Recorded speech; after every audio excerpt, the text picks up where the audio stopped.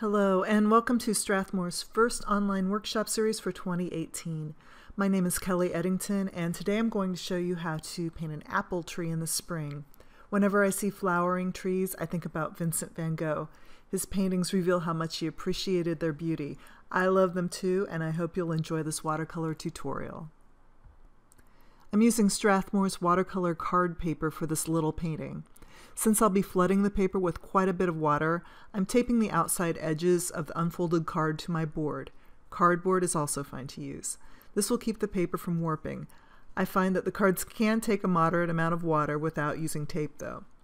I'm pressing the tape down in a gentle way, just enough to hold it down, and I'm going in just a fraction of an inch. I've drawn a pencil outline of the scene in the reference photo. It's just a skeleton of the tree. The reference photo and a template of this tree skeleton are available on the instruction sheet you can download from Strathmore's website. Use the template if you wish, but please know that all trees are different and yours doesn't have to look exactly like mine. Alright, so most of the projects I'll be presenting here will use masking fluid. Watercolor artists rely on masking fluid to keep parts of their paintings white. In this painting, I'm going to dab the masking fluid everywhere I see the tree's white apple blossoms. I have a brush that's so old all the paint has flaked off it, and I use it to dot masking fluid anywhere I see white. Sometimes my kitten likes to watch me paint, and you might see her head in the videos from time to time. Her name is Pooj, and she is my little queen. Okay, it's kind of hard to see, but I'm actually going to simplify this tree a bit.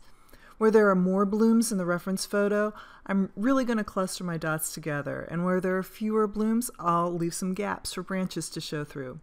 I'm also putting a few tiny dots on the smaller trees to the left and a few in the grass for dandelions. My masking fluid turns a light yellow as it dries. Make sure you let yours dry completely before moving on. It usually takes about 10 minutes. Finally, we can paint. I'm adding water to some cerulean blue for the sky. I want my sky to be a little bluer than the overcast sky in the reference photo, and I'm painting everything down to the horizon, including the tree. I've added some cyan blue to the cerulean to make the sky more intense. You've got to work kind of quickly and use a fair amount of water and a big brush. A small, drier brush will make your sky look streaky. The masking fluid will resist the paint. Next, I'm putting some yellow and yellow-green in that grassy area. Why do you say we leave the road out of the picture? To this green, I'm adding a few drops of hooker's green, which is darker, and even a little cyan blue, and letting that all blend together. Finally, we've got that middle section to deal with. I like to pump my colors up a bit, so I'm going to emphasize the blue here. I've added ultramarine blue, which is a purplish blue, to what was left of my sky color, and using that to suggest the hills that are way off in the distance. Then I'll put some hooker's green into that color and paint it where I see those trees that are a little closer. As you can see, I've avoided painting the tree trunk, but don't worry if you paint it over it. It's pretty dark. Now I have some time to play around with the colors here. You'll see me add some very dark blue to the background. Watercolors fade as they dry, so if you think your painting is too dark, it most likely is not. If you painted quickly and the paper is extremely wet, you'll probably feel like you've lost control. Sometimes I'll use a paper towel to soak up big pools of paint, but for the most part, if you just back off for a few minutes, the paint will dry a bit and the paper will calm down and you can paint some more. I thought the grassy area was looking a little dull, so I put some bright yellow over the top of it, and I like that bit of cyan blue near the trunk, so I'm going to add a few more drops of it into the background. I'll let it dry while I have lunch. And you can see how the colors have changed here. Time to work on the trunk and the limbs. I'm mixing a dark brown, which is sepia, along with a dark violet color. To warm it up, I'm adding a speck of bright orange, and this is cadmium red light. This is my favorite color. I'm painting it on the trunk with a small No. 1 round brush. The paint is pretty dark, but you can still see the glow of the paper showing through. I've taken care of the vertical part and the big branch that goes to the right. Next, I'm mixing a more intense version of the trunk color, just sepia and violet and way less water. And while that trunk is wet, I'll drop some of it where the trunk is darkest, and it will gradually spread down the trunk. Next is the fun part, establishing the main branches. Remember, everywhere you have masking fluid will eventually be white. You can paint over it with this dark color now and it won't affect the white parts later. I can see some of my pencil lines for my tree skeleton and I'm using them as a guide. I've got a number 4 round brush for this, but you can go smaller if you like, whatever you're comfortable with. Already I feel like it's starting to look like a flowering tree, so that's exciting. Again, I'm simplifying what I'm seeing with this tree. It has thousands of little twigs and branches, so I'm only doing the biggest ones. And if I'm honest, I'm probably making up a few as well. And who's going to know if you do the same? Later on, we'll be filling in some of these gaps with leaves, so don't feel like you have to paint a huge number of branches here. Just get a nice skeleton of lines going and allow them to be broken up by the masking fluid here and there. I'm doing some more work on the trunk and adding a few vague trunks to those apple trees in the distance. Since they're not close to the viewer, I don't have to put as much detail into them, and I'll be adding other dark parts soon. Then it's back to the big tree for more minor branches. And for some reason it looks like I've added a little dark green to my branch mix, and I'm using that to make a few final branches here and there, totally optional. I've added some hooker's green and yellow green to my branch color, and I'll be using that on the trees in the distance. This will make a general shadowy area along with the undersides of those trees. I'm sort of dabbing it along the edge of the grass in the foreground, and I'm also dotting it in the main parts of the trees to create leaves among the blossoms. I try to have light, medium, and dark values in everything I paint, and something about the addition of those new dark shadows makes the faraway trees look more realistic. Over on the other side, we have some small pine trees. Using that same dark green, I'm adding a few little blobby shapes, instant trees. This also defines the border between the grassy area and the background. Back to the big tree. This is spring, obviously, so I want to paint the baby leaves on the tree a nice yellow-green color to begin with. If you don't have this paint color, you can mix it.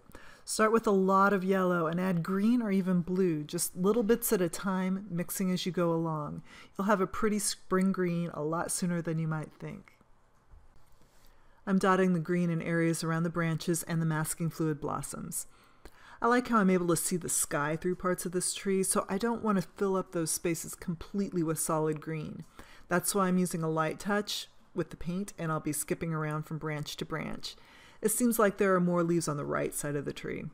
I've got a small round brush here, looks like a number 4, and I'm feeling some intense Vincent van Gogh vibes as I add the leaves. I hope you will too.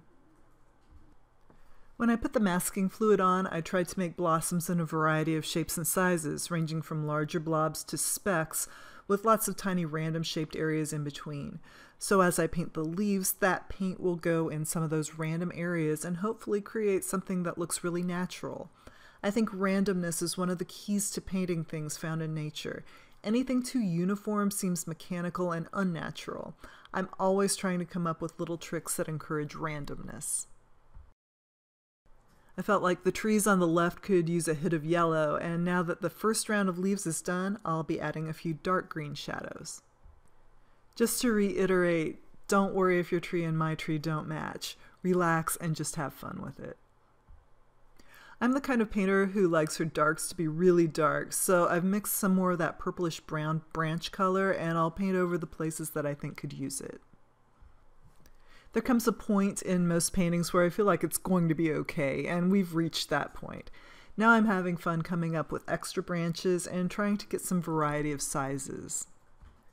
A few skinny branches are growing off that big horizontal limb. I think it's nice to have both thin and thick lines. I'll continue fiddling around with this for a bit.